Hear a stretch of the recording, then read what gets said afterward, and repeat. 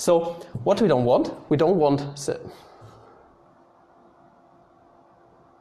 fuck, nine.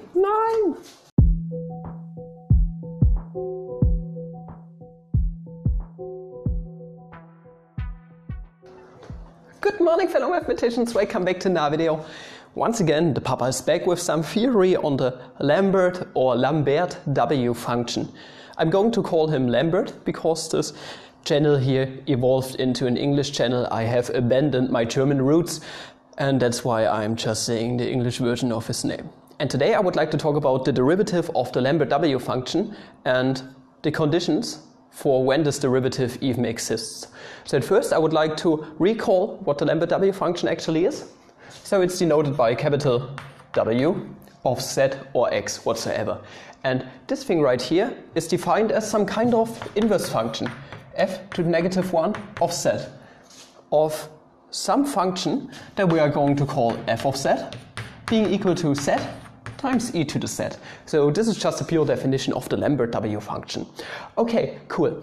And I would like to derive the derivative today. But how would you go on with something like this? Well, the best way is to consider implicit differentiation. So for this purpose, I would like to plug this Lambert W of z right into this function of z right here, because if you know a thing or two about functions, if you apply the function to the inverse function, you are just going to end up with the argument itself. So what we can conclude? We can conclude that f of Lambert of z is going to evaluate to just z. But you also have to plug in the Lambert of z into all those z's right here. So you can also call them x's, for example, so you don't confuse yourself. So this is Lambert of z times e to the Lambert of z. Okay, nice and cool. And just like I said before, we would like to do implicit differentiation. So that means differentiating both sides with respect to z, to this argument right here. So let's go ahead and do this.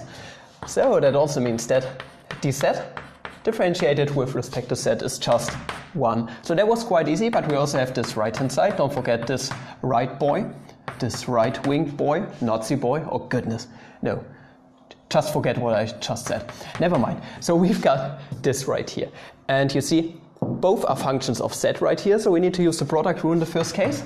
So at first I would like to differentiate this left-hand side. So we end up with Lambert prime of z, and you see this is indeed just the derivative of Lambert of z. So that's quite cool, e to the Lambert of z. And now we are going to leave this as it is, so positive Lambert of z.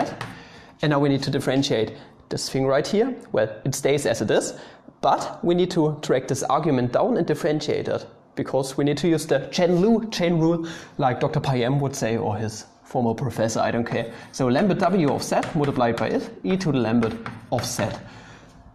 And we already came pretty far on that, because we can just factor out this term right here, for example, on both. So we end up with Lambert prime of z, e to the Lambert of z, times 1 plus Lambert of z, being equal to 1. Well, and now we can, don't forget your parentheses, we can divide both sides by this whole term right here. We don't want it to be equal to 0. Those are the conditions for this derivative to even exist. We're going to talk about them in a minute.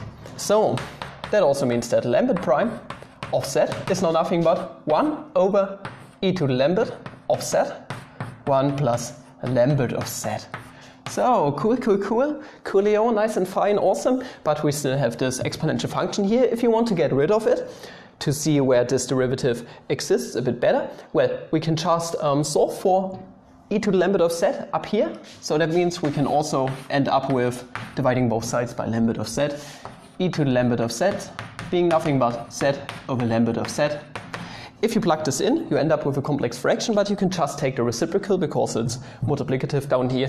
So finally, we are going to end up with Lambert of z over z times 1 plus Lambert of z being the derivative of the Lambert W function. Okay, cool, that's nice and fine, but Papa had talked about the conditions for this derivative to even exist. What are they exactly? Well, this derivative exists only if this thing doesn't have a singularity, you could say. So we don't want to lose this thing right here. We don't want it to explode to infinity. And it would only explode to infinity if Lambert would go to infinity, but we don't want to consider that. But also if this denominator would go to 0. So that means if the denominator is 0, that means this whole thing would explode to infinity. We don't want that. Otherwise, the limit wouldn't exist, the derivative. Well, the easiest case to consider is just z being equal to 0. So for this derivative to exist, we don't want z to be element of 0 in the first case. But there's also another case to take a look at. And for this, you can consider the Taylor series expansion for this whole thing. I haven't talked about this at the moment, till now. But you can also take a look at the graphical representation. I've drawn this here. I've went all out for this video. And this thing right here is the Lambert W function graphed. I just opened up Google to take a look at that. That's sneaky. And if you take a closer look, this Lambert W function right here kind of gets lost at this point. So it changes slope at this point. It just makes a left-hand turn, but that's not really nice. So we have to consider two branches. So we have this Lambert knot right here. This is the first branch. And we have this Lambert 1 being the other branch, and where Lambert knot is just the principal branch of this thing. Never mind, not talking about this, but if you take a closer look at this graph, you can also find this out by taking a look at the Taylor series representation. If z reaches a value of -1/e, that's at the point -1. So Lambert W of z would reach -1 as its value. And that wouldn't be good because we would have 1 minus 1 down here, that's 0, and we would divide by 0. We don't want that. So the second value for z to consider is -1/e. And well, we don't want it to be element of those things. And if it isn't, then the derivative does indeed exist and we are done. Oh goodness. I thank you guys for watching. I hope you did enjoy this little video. If you did, please like and subscribe and recommend me if you like. If you want to support me a bit more, link to my Patreon is in the description. I'm doing all this stuff in my free time, so I would highly appreciate some support from you guys. And up until the next video, this time I'm going to find something cool. It's still bloody dusty down here. Here, take a look at that. That's for have an IX day. See ya.